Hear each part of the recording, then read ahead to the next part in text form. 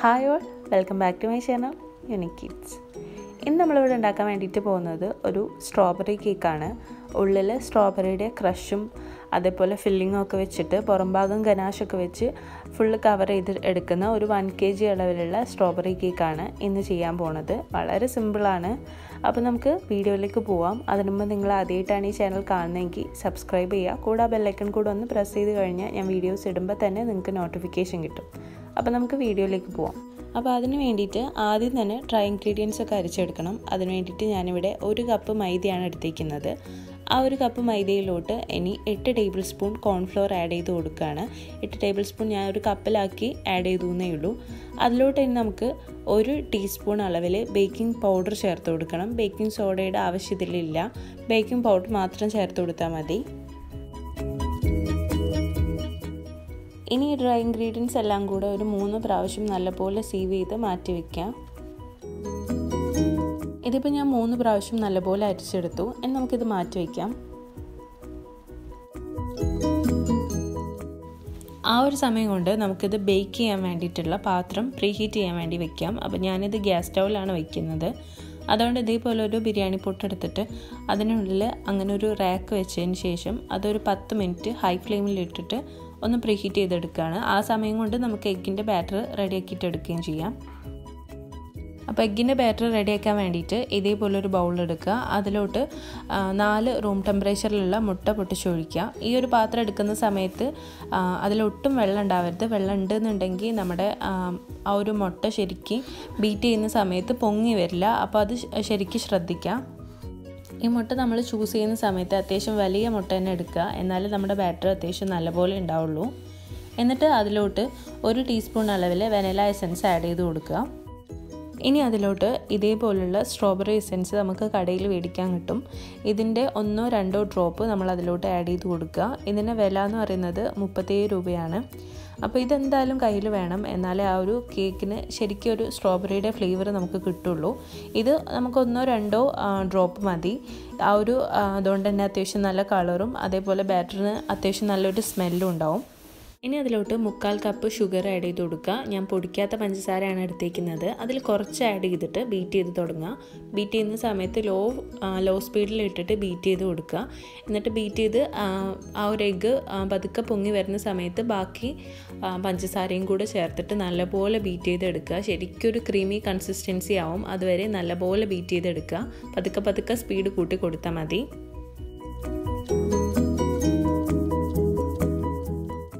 ഇപ്പം നല്ലപോലെ ആ ഒരു മുട്ടയും അതേപോലെ ഷുഗറും നല്ലപോലെ ബീറ്റായി വന്നിട്ടുണ്ട്. നല്ല ക്രീമി ആയിട്ടുള്ള ഒരു കൺസിസ്റ്റൻസിയാണ്. അപ്പോൾ ഇനി നമുക്ക് ഈ ഒരു വിസ്കിൻ്റെ ആവശ്യമില്ല, ഇത് മാറ്റി വയ്ക്കാം. ആ ഒരു ബാറ്റർ നമ്മൾ സ്മെല്ല് ചെയ്ത് നോക്കിയാൽ തന്നെ നമുക്ക് മനസ്സിലാവും നല്ലൊരു സ്ട്രോബെറിയുടെ ഫ്ലേവറാണ് വരിക. ഒട്ടും മുട്ടയുടെ സ്മെല്ല് വരില്ല.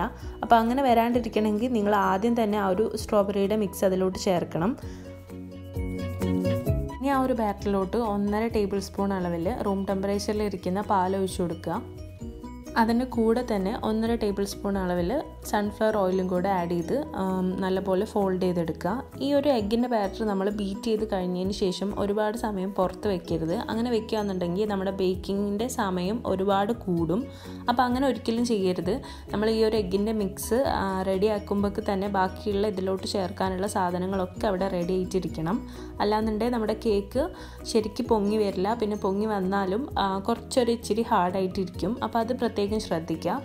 അത് നല്ലപോലെ ഫോൾഡ് ചെയ്ത് കഴിഞ്ഞതിന് ശേഷം നമ്മൾ നേരത്തെ അരച്ച് വെച്ചിട്ടുള്ള ഡ്രൈ ഇൻഗ്രീഡിയൻസ് അതിലോട്ട് ആഡ് ചെയ്ത് നല്ലപോലെ ഫോൾഡ് ചെയ്തെടുക്കുക. ഒരു സ്പാച്ചില വെച്ചോ അല്ലെങ്കിൽ ഒരു ഹാൻഡ് വിസ്ക് വെച്ചിട്ടോ നല്ലപോലെ ഫോൾഡ് ചെയ്തെടുക്കുക. പിന്നെ നിങ്ങൾ ബീറ്റർ ഉപയോഗിക്കരുത്. ഈ ഒരു ഓയിലും പാലും ഒക്കെ ആഡ് ചെയ്ത് കഴിഞ്ഞാൽ നമ്മുടെ ഈ ഒരു ബാറ്റർ നല്ലപോലെ മിക്സ് ചെയ്താൽ, അതായത് ബീറ്റർ വെച്ച് മിക്സ് ചെയ്ത് കഴിഞ്ഞാൽ അത് ഹാർഡായിട്ട് പോകും. അതുകൊണ്ടാണ്.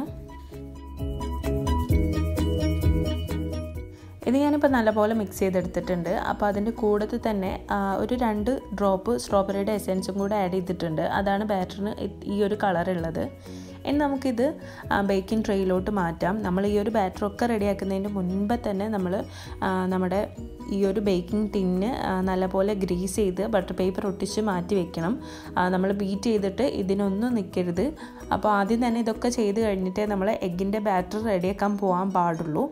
നമുക്കിത് ഇതിലോട്ട് മുഴുവനായിട്ട് മാറ്റിയതിന് ശേഷം ഒരു 20-25 മിനിറ്റ് ഇതൊന്ന് ബേക്ക് ചെയ്തെടുക്കണം. അപ്പോൾ ഗ്യാസ് സ്റ്റൗവിലാണെന്നുണ്ടെങ്കിൽ 10 മിനിറ്റ് പ്രീ ഹീറ്റ് ചെയ്യുക. എന്നിട്ട് ലോ ഫ്ലെയിമിൽ ഇട്ടിട്ട് 20 മിനിറ്റ് ബേക്ക് ചെയ്തെടുക്കുക. ഇനി അവനിലാണെന്നുണ്ടെങ്കിലും 180 ഡിഗ്രിയിൽ 10 മിനിറ്റ് പ്രീ ഹീറ്റ് ചെയ്തിട്ട് 180 തന്നെ ഒരു 20 മിനിറ്റ്സ് ബേക്ക് ചെയ്തെടുത്താൽ മതി. അപ്പോൾ കേക്ക് ബേക്കായി വരുന്ന സമയം കൊണ്ട് നമുക്ക് വിപ്പ് ക്രീം റെഡിയാക്കിയിട്ട് എടുക്കാം. ഞാൻ 1.25 കപ്പ് വിപ്പിംഗ് ക്രീമാണ് എടുത്തിരിക്കുന്നത്. ഫിയോണയുടെ ക്രീമാണ് യൂസ് ചെയ്തിരിക്കുന്നത്. അത് നല്ലപോലെ ബീറ്റ് ചെയ്തെടുക്കുക. ഈ ഒരു ടെമ്പറേച്ചറിൽ നമ്മുടെ വിപ്പിംഗ് ക്രീം ബീറ്റ് ആവാൻ കുറച്ച് സമയം എടുക്കും, അല്ലെങ്കിൽ പെട്ടെന്ന് മെൽറ്റായി പോകും. അങ്ങനെ ഒരു പ്രശ്നം ഉണ്ടാവാറുണ്ട്. അങ്ങനെ ഉണ്ടാവുകയാണെന്നുണ്ടെങ്കിൽ കുറച്ച് ഐസ് ക്യൂബ്സ് എടുക്കുക. ഐസ് ക്യൂബ്സ് ആദ്യം റെഡിയാക്കി വെക്കുക. എന്നിട്ട് അതിലോട്ട് കുറച്ച് ഉപ്പിട്ടിട്ട് അതിൻ്റെ മുകളിൽ, ഈ ഒരു ഐസ് ക്യൂബ്സിൻ്റെ മുകളിൽ നമ്മുടെ ഈ ഒരു വിപ്ഡ് ക്രീം ബീറ്റ് ചെയ്യുന്ന പാത്രം വെച്ചിട്ട് ബീറ്റ് ചെയ്തെടുക്കുകയാണെന്നുണ്ടെങ്കിൽ നമ്മുടെ ക്രീം പെട്ടെന്ന് ലൂസായി പോവില്ല. കുറച്ച് നേരം നമുക്ക് നല്ലപോലെ ഐസിങ് ചെയ്യാനും കിട്ടും. കുറച്ച് നേരം നമ്മുടെ വിപ്പ് ക്രീം ലാസ്റ്റ് ചെയ്യും. അപ്പോൾ അങ്ങനെ ചെയ്ത് നോക്കിയാൽ നിങ്ങളുടെ വിപ്പിംഗ് ക്രീം ശരിക്കും നല്ലപോലെ ബീറ്റ് ചെയ്തെടുക്കാൻ വേണ്ടിയിട്ട് പറ്റും. അപ്പോൾ എൻ്റെ വിപ്പിംഗ് ക്രീം നല്ലപോലെ ബീറ്റായി വന്നിട്ടുണ്ട്. ഈ ഒരു കൺസിസ്റ്റൻസിയിൽ വേണം നമുക്ക് വിപ്പിംഗ് ക്രീം കിട്ടാൻ വേണ്ടിയിട്ട്. ഈ കേക്ക് നല്ലപോലെ ബേക്കായി വന്നിട്ടുണ്ട്. നമുക്ക് നോക്കിയാൽ മനസ്സിലാവും. സ്ക്യൂറൊക്കെ നല്ല ക്ലീൻ ആയിട്ടാണ് ഇരിക്കുന്നത്. നമുക്കിത് ചൂടാറാൻ വേണ്ടിയിട്ട് മാറ്റി വയ്ക്കാം.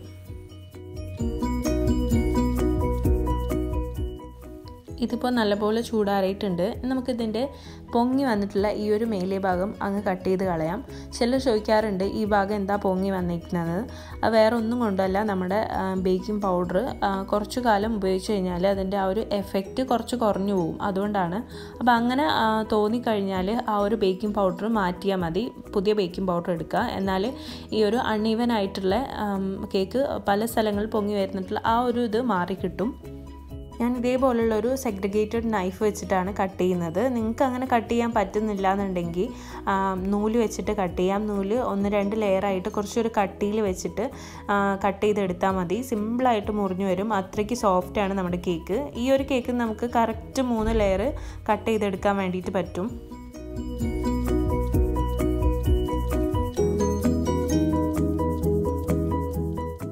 നമുക്കിത് ഐസിങ് ചെയ്തെടുക്കാം. അപ്പോൾ ഒരു ടേണിംഗ് ടേബിളിൻ്റെ മുകളിൽ നമ്മുടെ കേക്കിൻ്റെ ബേസ് വയ്ക്കുക. അതിൻ്റെ മുകളിൽ കുറച്ച് ഐസിങ് ചേർത്ത് കൊടുക്കുക. അത് നല്ലപോലെ ഒന്ന് സ്പ്രെഡ് ചെയ്ത് കൊടുത്തതിന് ശേഷം ഫസ്റ്റ് ലെയർ കേക്ക് നമുക്ക് വെച്ച് കൊടുക്കാം.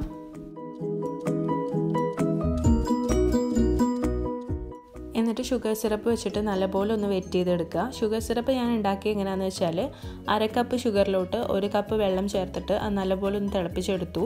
അത് തിളയ്ക്കുന്ന സമയത്ത് ഒരു ഏലക്കായും അതിൻ്റെ കൂടെ തന്നെ ചെറിയൊരു കഷ്ണം പട്ടയും കൂടെ ആഡ് ചെയ്തിട്ട് ഒന്ന് തിളപ്പിച്ചെടുക്കുക. ഒരു ചെറിയൊരു ഫ്ലേവർ കിട്ടാൻ വേണ്ടിയിട്ടാണ്. എന്നിട്ട് അത് നല്ലപോലെ ചൂടാറിയതിന് ശേഷം കേക്കിലോട്ട് അപ്ലൈ ചെയ്തെടുക്കുക. എന്നിട്ട് ഫസ്റ്റ് ലെയർ വിപ്ഡ് ക്രീം വെച്ചിട്ട് നല്ലപോലെ ഐസിങ് ചെയ്തെടുക്കുക. അതിനുശേഷം സ്ട്രോബെറിയുടെ ക്രഷ് നമുക്ക് കടയിൽ മേടിക്കാൻ കിട്ടും. 150 രൂപ എങ്ങാനാണ് ഒരു കുപ്പിയുടെ റേറ്റ് വരുന്നത്. അത് അതിലോട്ട് ചേർത്ത് കൊടുക്കുക. നിങ്ങളുടെ കയ്യിൽ ഈ ഒരു സ്ട്രോബെറിയുടെ ക്രഷ് ഇല്ലയെന്നുണ്ടെങ്കിൽ നിങ്ങൾക്ക് ഫ്രഷ് സ്ട്രോബെറി ആഡ് ചെയ്ത് കൊടുത്താലും മതി. ഇനി അതും ഇല്ലയെന്നുണ്ടെങ്കിൽ നിങ്ങൾ ഈ ഒരു ഷുഗർ സിറപ്പ് ചേർക്കുന്നതിന് പകരം 1/2 കപ്പ് പാലും അതിലോട്ട് 4 ടേബിൾ സ്പൂൺ കണ്ടൻസ്ഡ് മിൽക്കും അതേപോലെ 2-3 ഡ്രോപ്പ് ഈ ഒരു സ്ട്രോബെറിയുടെ എസെൻസും വെച്ചിട്ട് നല്ലപോലെ മിക്സ് ചെയ്ത് ഒരു ഷുഗർ സിറപ്പിന് പകരം വെറ്റ് ചെയ്യാനുള്ള ഒരു ഇൻഗ്രീഡിയൻ്റ് ആക്കി എടുക്കുക. നമ്മൾ ട്രസ്ലെച്ചസിലൊക്കെ ചെയ്യുന്ന പോലെ. എന്നിട്ട് അത് വെച്ചിട്ടൊന്ന് വെറ്റ് ചെയ്തെടുക്കുക. നിങ്ങളുടെ കയ്യിൽ ക്രഷും അതേപോലെ ഫ്രഷ് സ്ട്രോബെറി ഇല്ലയെന്നുണ്ടെങ്കിലാണ് ഇത് ചെയ്യേണ്ടത്. അല്ലാന്നുണ്ടെങ്കിൽ നിങ്ങൾക്ക് നോർമലായിട്ട് ഷുഗർ സിറപ്പ് വെച്ചിട്ട് വെറ്റ് ചെയ്തെടുത്താൽ മതി. അതൊന്നും ഇല്ലാത്തവർക്കാണ് ഞാൻ അങ്ങനെ പറഞ്ഞത്. ഇനി നമുക്ക് രണ്ടാമത്തെ ലെയർ വെച്ച് കൊടുക്കാം. രണ്ടാമത്തെ ലെയർ വെച്ച് കൊടുത്തതിന് ശേഷം സാധാരണ പോലെ ഷുഗർ സിറപ്പ് വെച്ചിട്ടൊന്ന് വെറ്റ് ചെയ്തെടുക്കുക. അതിനുശേഷം അതിന് മുകളിലോട്ട് വിപ്ഡ് ക്രീം ആഡ് ചെയ്തിട്ട് നല്ലപോലെ ഐസിങ് ചെയ്തെടുക്കുക. ഇനി അതൊന്നും അല്ലാത്തവർക്ക് നമുക്ക് കേക്കിൻ്റെ ഷോപ്പിൽ സ്ട്രോബെറിയുടെ തന്നെ ഒരു ചോക്ലേറ്റ് അവൈലബിൾ ആണ്. അത് ചിലപ്പോൾ എല്ലാവർക്കും കിട്ടിക്കൊള്ളണമെന്നില്ല. കിട്ടുന്നവർക്ക് അത് ഉപയോഗിക്കാം. അതാണെന്നുണ്ടെങ്കിൽ നിങ്ങൾക്ക് ഇതൊന്നും ചെയ്യേണ്ട ആവശ്യമില്ല. ഗനാഷ് ചെയ്യുന്ന സമയത്ത് മുകളിൽ നിങ്ങൾക്ക് നമ്മുടെ വൈറ്റ് ഫോറസ്റ്റും ബ്ലാക്ക് ഫോറസ്റ്റും ഒക്കെ ചെയ്യുന്ന പോലെ തന്നെ ചോക്ലേറ്റ് നല്ലപോലെ കട്ട് ചെയ്ത് അതിൻ്റെ മുകളിൽ ഇട്ടാൽ മതി. എന്നാൽ ഈ ഒരു ക്രഷ് ഒന്നും ചേർക്കേണ്ട ആവശ്യമില്ല. എനിക്ക് ആ ഒരു സ്ട്രോബെറിയുടെ ചോക്ലേറ്റ് കിട്ടാത്ത കാരണമാണ് ഞാനിപ്പോൾ ക്രഷും അതേപോലെ തന്നെ മുകളിൽ ഗനാഷും വെച്ചിട്ട് ചെയ്യുന്നത്. അപ്പോൾ ആ ഒരു സ്ട്രോബെറിയുടെ ചോക്ലേറ്റ് അവൈലബിൾ ആണെന്നുണ്ടെങ്കിൽ നമ്മൾ ബ്ലാക്ക് ഫോറസ്റ്റും വൈറ്റ് ഫോറസ്റ്റും ഒക്കെ ചെയ്യുന്നത് പോലെ തന്നെ ഇതേപോലെ കേക്കൊക്കെ ഐസിങ് ചെയ്തെടുത്തതിന് ശേഷം ലാസ്റ്റ് അതിൻ്റെ മുകളിൽ ആ ഒരു ചോക്ലേറ്റ് വിതറി കൊടുത്താൽ മതി. നമ്മൾ ഫസ്റ്റ് ലെയറിൽ ചെയ്ത പോലെ തന്നെ സെക്കൻഡ് ലെയറിലും ഇതേപോലെ സ്ട്രോബെറിയുടെ ക്രഷ് ഫില്ല് ചെയ്ത് കൊടുക്കുക. തേർഡ് ലെയറിൽ നമ്മൾ അത് ചെയ്യേണ്ട ആവശ്യമില്ല. അങ്ങനെ ചെയ്യുന്ന സമയത്ത് ഐസിങ് വൃത്തികേടാവും. അപ്പോൾ ഫസ്റ്റ് ലെയറിലും സെക്കൻഡ് ലെയറും ചെയ്തതിന് ശേഷം തേർഡ് ലെയർ നമ്മൾ സാധാരണ ഐസിങ് ചെയ്യുന്ന പോലെ തന്നെ ചെയ്തെടുക്കുക. പെർഫെക്റ്റ് ആയിട്ട് എങ്ങനെ ഐസിങ് ചെയ്യാമെന്നും ഷാർപ്പ് എഡ്ജ് എങ്ങനെ കിട്ടാമെന്നൊക്കെ ഉള്ള ഒരു വീഡിയോ ഞാനിതിന് മുമ്പ് അപ്ലോഡ് ചെയ്തിട്ടുണ്ട്. അതിൻ്റെ ലിങ്ക് ഞാൻ മുകളിൽ ഐക്കാർട്ടിൽ കൊടുക്കാം, അല്ലെങ്കിൽ താഴെ ഡിസ്ക്രിപ്ഷനിൽ ആഡ് ചെയ്യാം. അപ്പോൾ വീഡിയോ ഒന്ന് കണ്ടു നോക്കിയാൽ കുറച്ച് പേർക്കെങ്കിലും അത് യൂസ്ഫുൾ ആവും.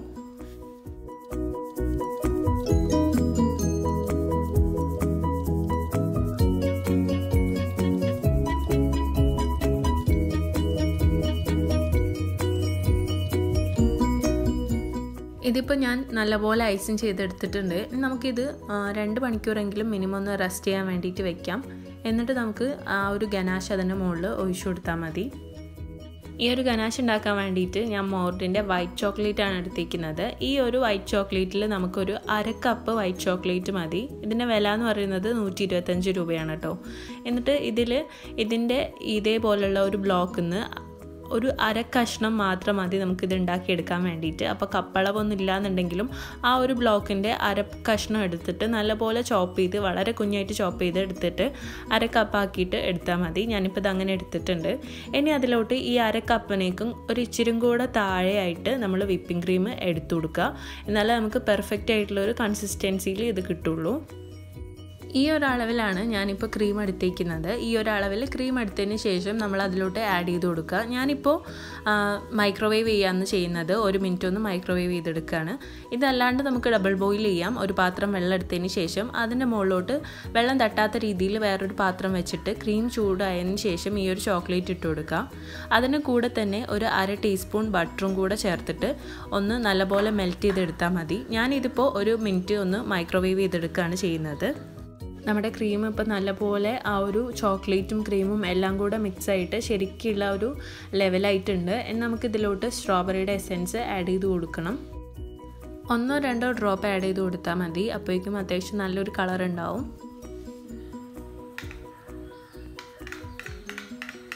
ഇതിപ്പോൾ ശരിക്കും മിക്സായി വന്നിട്ടുണ്ട്. നമുക്കിത് മാറ്റി വയ്ക്കാം. ഇനി നമുക്ക് കേക്ക് പുറത്തെടുക്കാം. ഞാനിതൊരു ഓവർനൈറ്റ് മുഴുവൻ ഫ്രിഡ്ജിൽ വെച്ചിട്ടുണ്ട്. അപ്പോൾ നിങ്ങൾ വെക്കുകയാണെന്നുണ്ടെങ്കിൽ മിനിമം 2-3 hours എങ്കിലും ഫ്രിഡ്ജിൽ വെക്കണം. എന്നിട്ട് ഈ ഒരു ഗനാഷ് ഇതിൻ്റെ മുകളിലോട്ട് ഒഴിക്കാൻ വേണ്ടിയിട്ട് പാടുള്ളൂ. എന്നിട്ട് സാധാരണ നമ്മൾ ഗനാഷ് ഒഴിക്കുന്നത് പോലെ തന്നെ അതിൻ്റെ മുകളിലോട്ട് കുറച്ചായിട്ട് സ്പ്രെഡ് ചെയ്ത് കൊടുക്കുക. സ്പ്രെഡ് ചെയ്ത് കൊടുക്കുന്ന സമയത്ത് വളരെ പതുക്കെ കേക്ക് എല്ലാ ഭാഗത്തേക്കും ഒന്ന് ഇങ്ങനെ ചരിച്ചു കൊടുക്കുക. എല്ലാ ഭാഗത്തേക്കും ഈവനായിട്ട് ആവാൻ വേണ്ടിയിട്ടാണ്.